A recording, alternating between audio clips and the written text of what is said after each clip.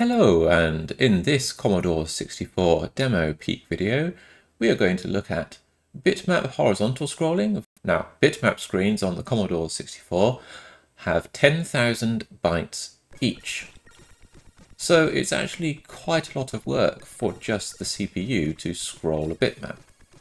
So how does this demo horizontally scroll this bitmap screen quite quickly? So yes, if you like these kind of technical deep dive videos, then please do consider liking or subscribing to this channel, or sending me a super thanks. They are always very much appreciated.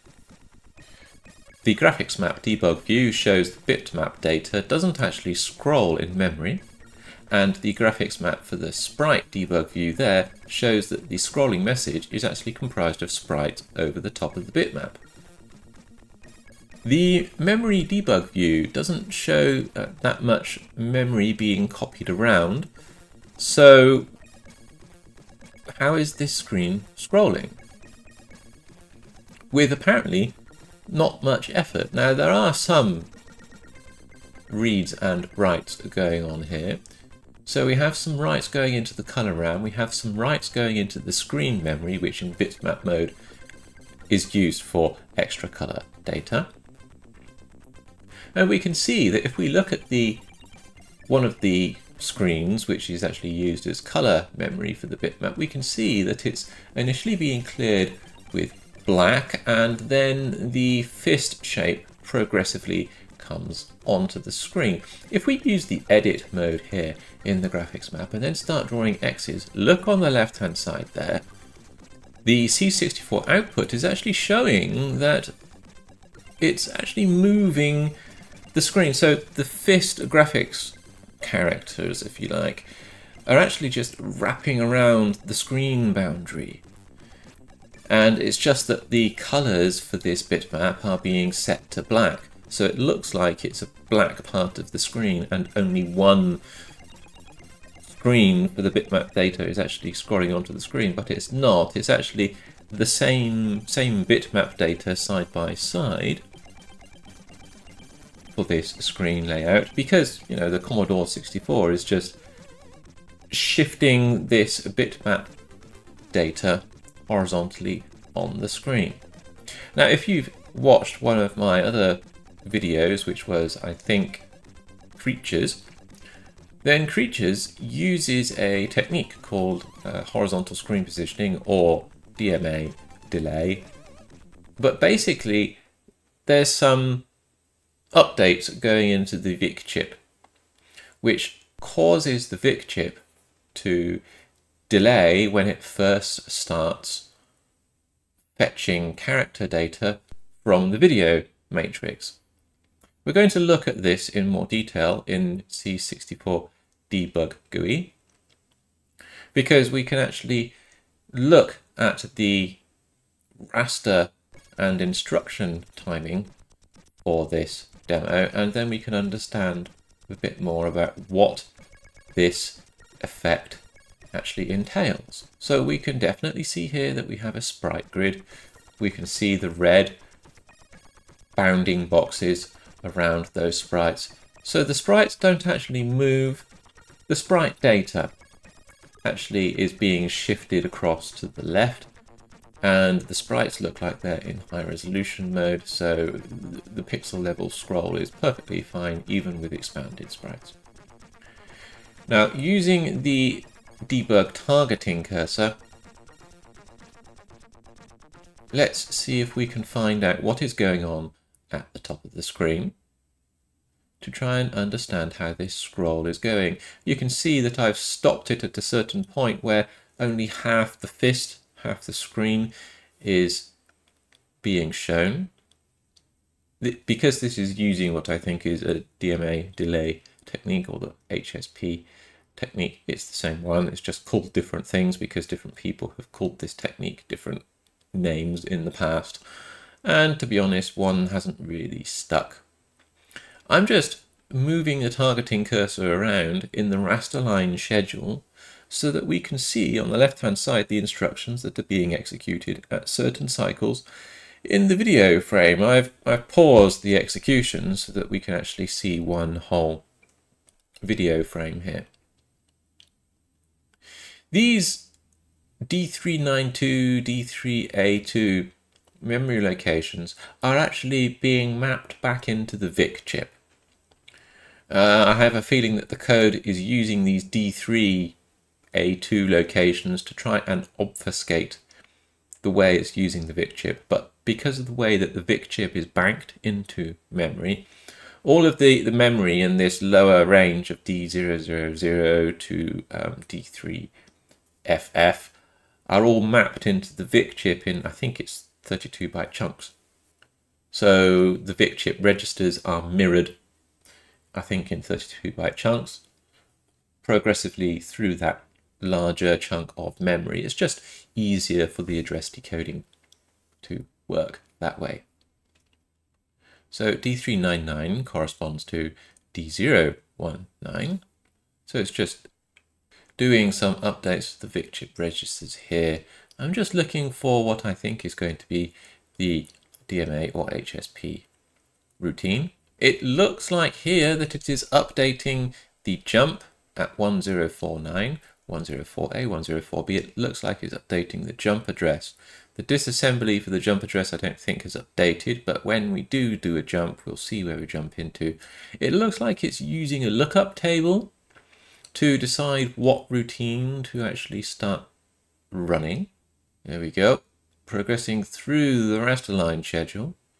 We can see it's actually updating more self-modifying code there for the JSR down at 1095 there.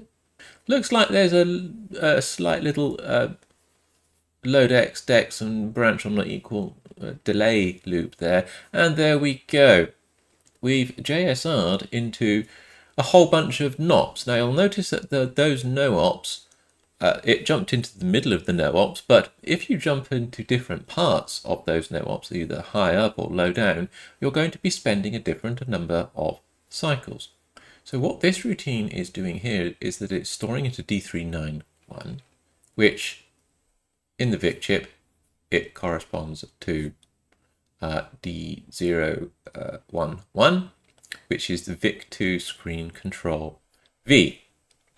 So you'll notice that if I scroll backwards just a little bit, just before this instruction is executed, the sequencer state is idle and the bad line state is no, and the row counter is 7 up there in the debug information. Step through until the instruction has done the store, then we suddenly get into the bad line state in the middle of the raster line. Now when the VIC chip is told to go into the bad line state in the middle of the raster line, this is what triggers the DMA delay technique. Basically the VIC chip starts, because it's in a bad line, the VIC chip will want to start fetching character definitions at that point. So you'll notice now that as I step through the remaining part of this raster line, through the remaining cycles, the CPU has stopped. It's not executing any more instructions because the VIC chip has stunned, it has paused the CPU at this point. And it is currently fetching extra character data. This load A with D392 corresponds to D012 in hex in the VIC chip, which is actually the raster beam position, the vertical raster beam position, not the horizontal one. So now we are in the display portion and the bad line state has been reset to no.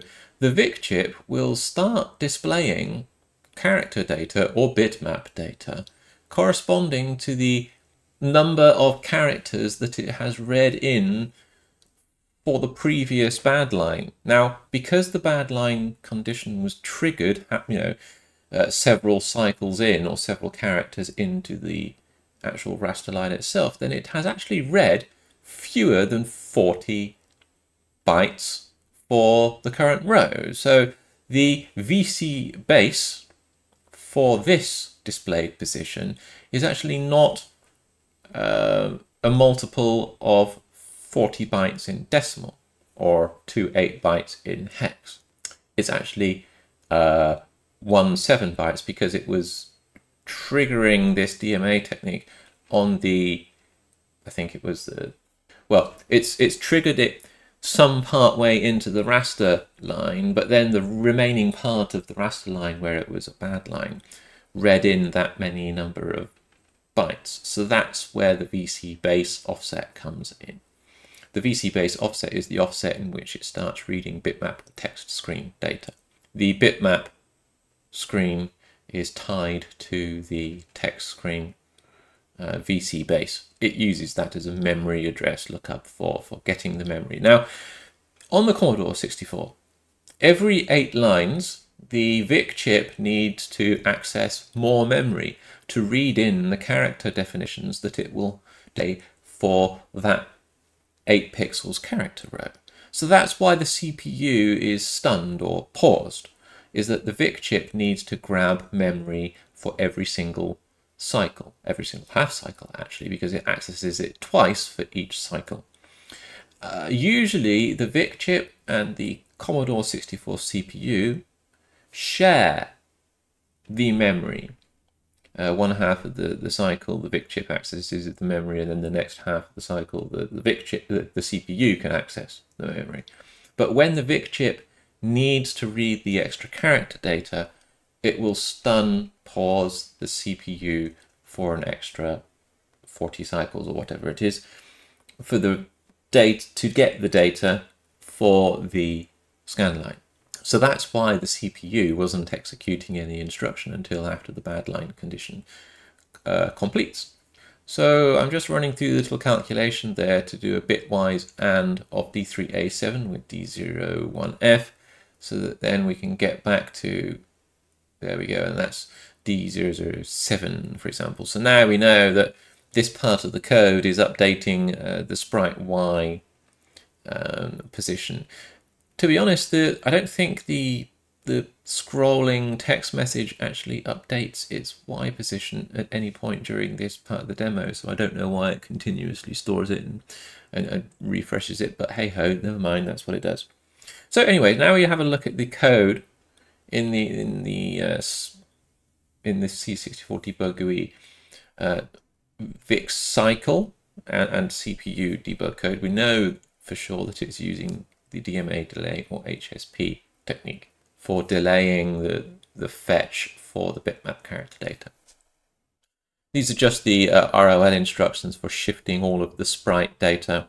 So once the DMA delay technique has been executed, it doesn't need to keep on executing it for each row in the screen, because the VC base offset has already been tweaked. We don't need to keep on tweaking it for as long as that screen is being displayed. But the same code needs to run again to retweak that VC base value to make the screen horizontally scroll. And as luck would have it, we can tweak it so that it offsets VC base by 0 bytes or by up to 39 bytes, so that we can actually scroll the entire screen horizontally from 0 to 39 bytes. So that allows us to scroll the whole screen. And basically what's on the left or right hand portion of the screen will just wrap around, and that's the way that the VIC chip renders the screen. So thank you very much for watching these Commodore 64 demo peek videos. If you like this kind of deep technical dive into VIC hardware tricks, or I might actually go into some SID tricks as well for demos. If you like this kind of stuff anyway, then please do consider liking or subscribing to this channel, and I really hope to catch you around next time. Have a great day or evening or night, wherever you are.